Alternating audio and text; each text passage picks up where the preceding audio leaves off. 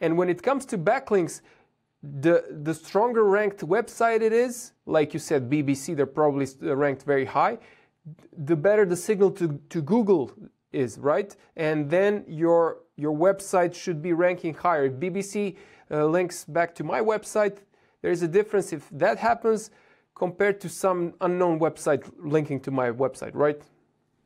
Exactly. When we're talking about like the authority of the website, if you want to call it, there is a few Yes, different already. tools available on the internet that are able to distinguish the different authorities or domain ratings or whatever you want to call it, in specific SEO terms. But you're exactly correct.